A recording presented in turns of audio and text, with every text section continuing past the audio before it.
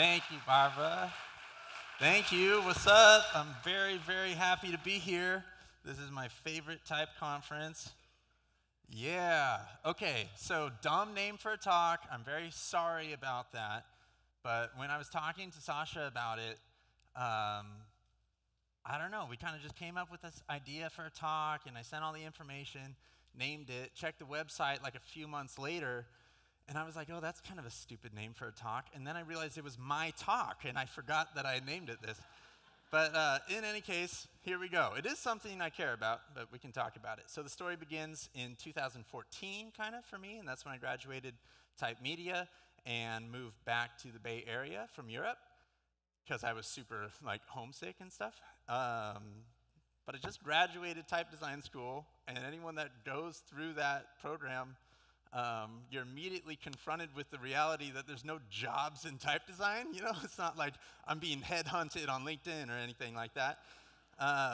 So I was also kind of disappointed with how type foundries were portraying themselves, and the things they were releasing and the way they were showcasing type felt like maybe not as exciting as some of the things that drew me into type design in the first place.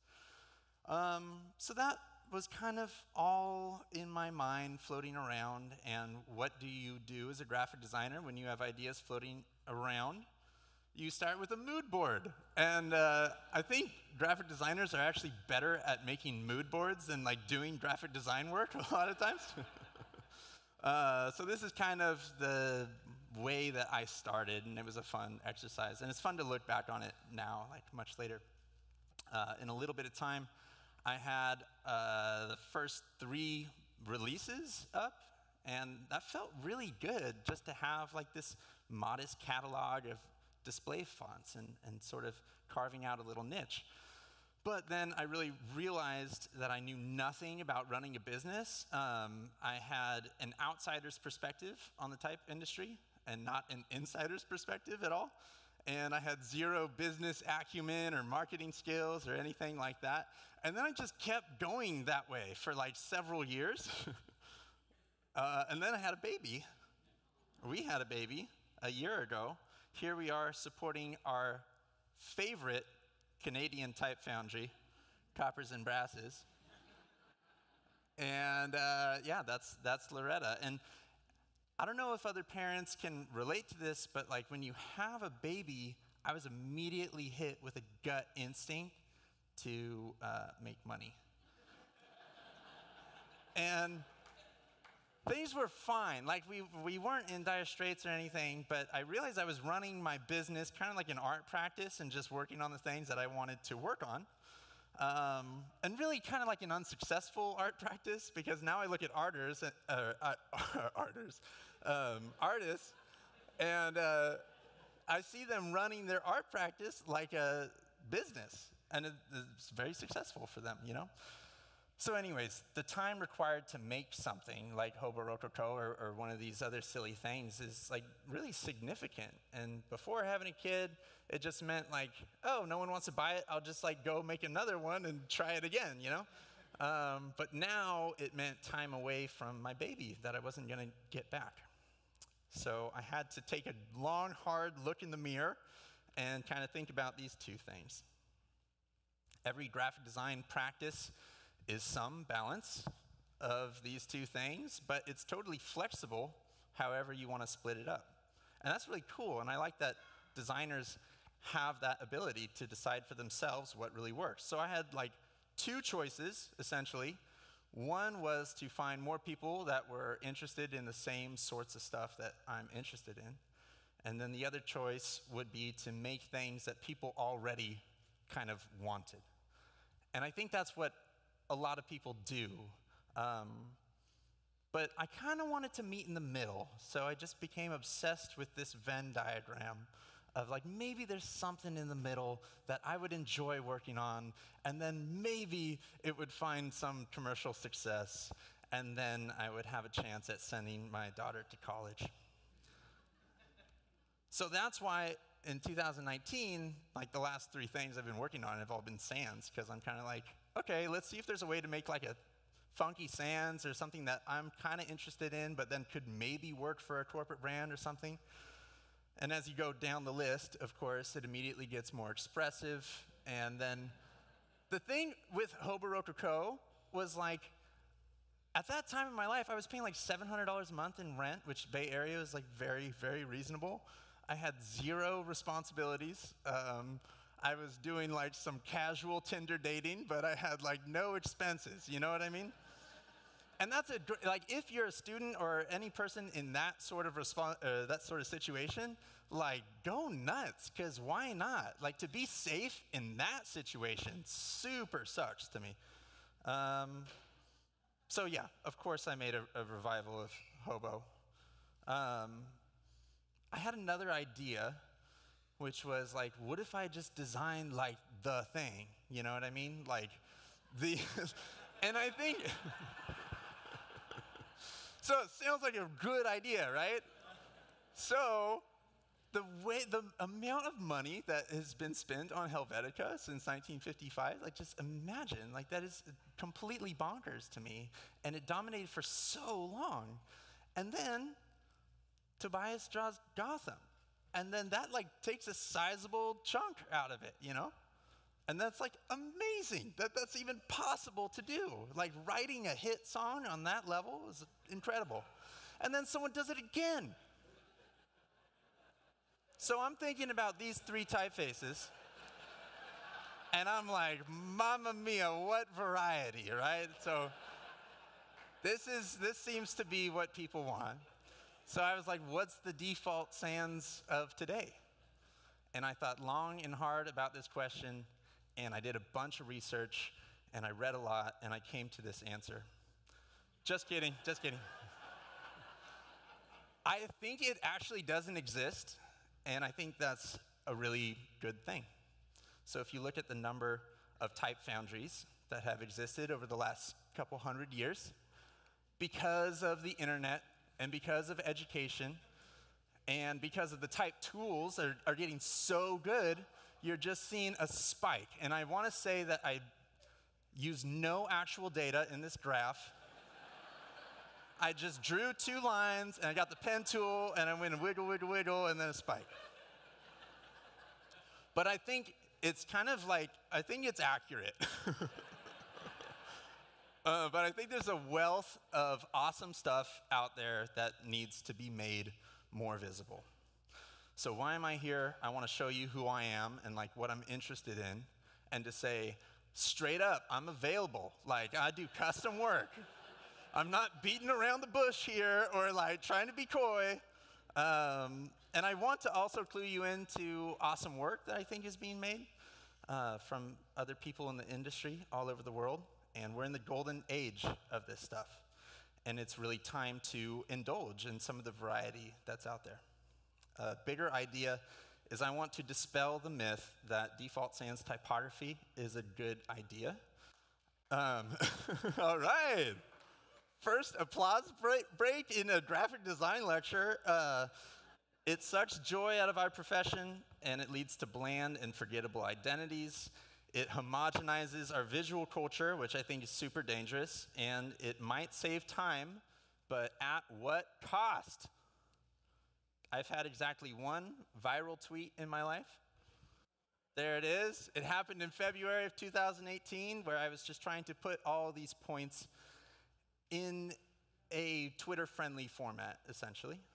And so I saw that people were waking up to this, and a lot of people were on board. And there was a lot of discussion too, but whatever. I mean, it's like Twitter, some good, some bad. But we still see a lot of arguments in favor of typographic homogeny.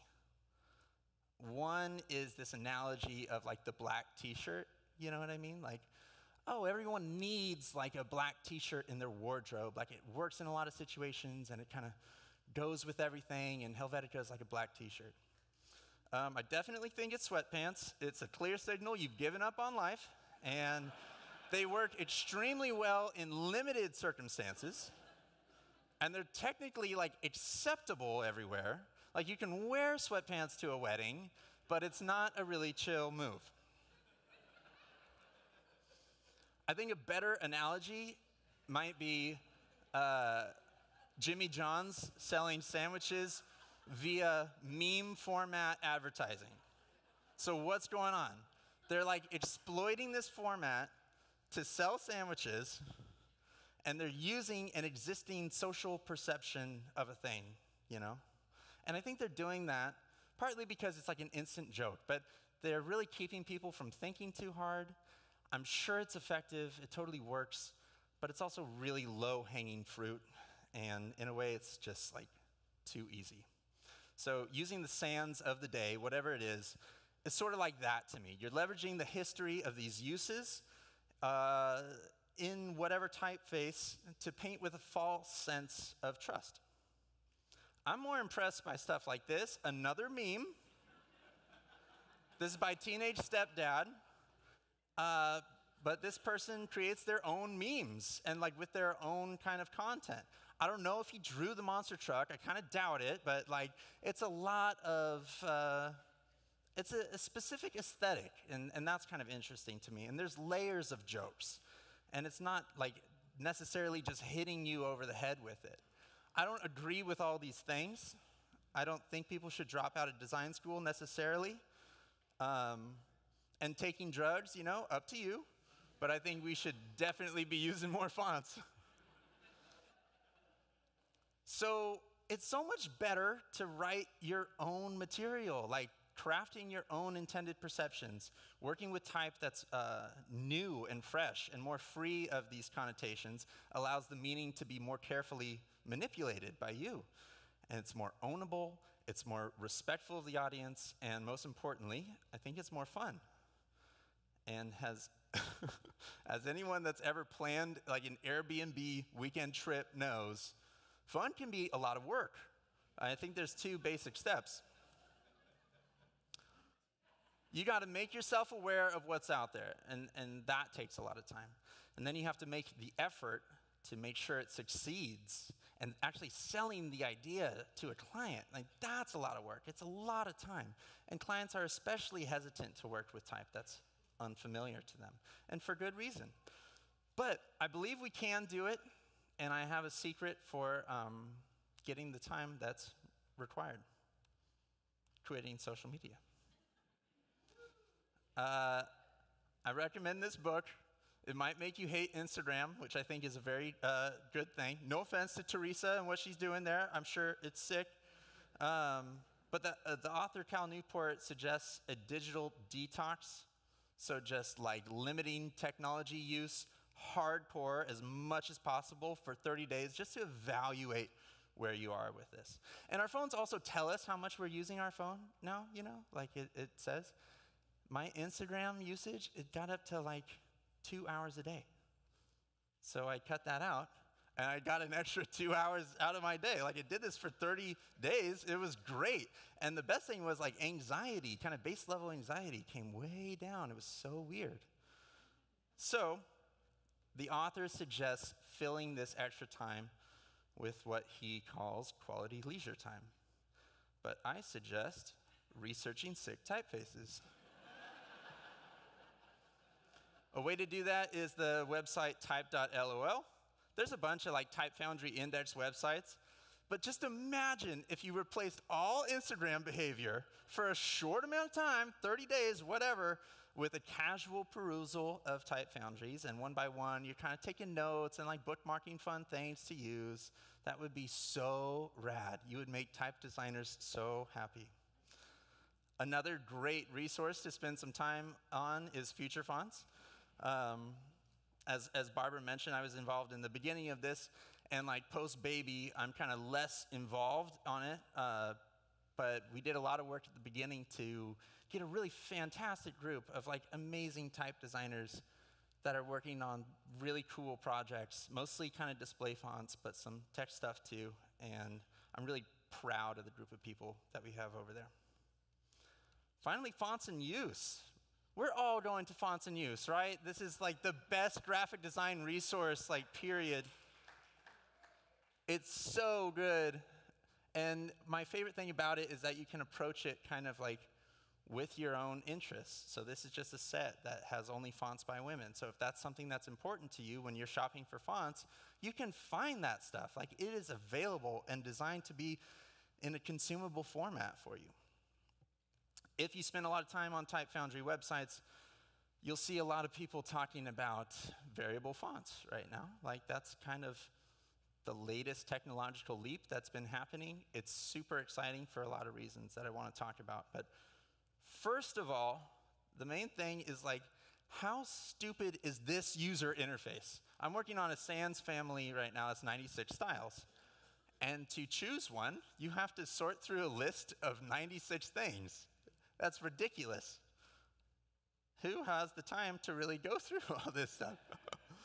So, isn't that a more logical way to choose? Like, straight up, way more efficient? That's a huge bonus right there, and that's not even talking about the fonts themselves. I've been passing this around to, like, my friends and stuff, and the thing that I hear is this feels like graphic design in the future, and I feel so enthusiastic about it. It makes me want to tinker and play, and as one of my friends says, slip sliding all over the place. I think it's a fun way, and it's a really, like, instinctual way of messing with type, and that's a really important thing, that it feels like almost tactile when you're dragging sliders around.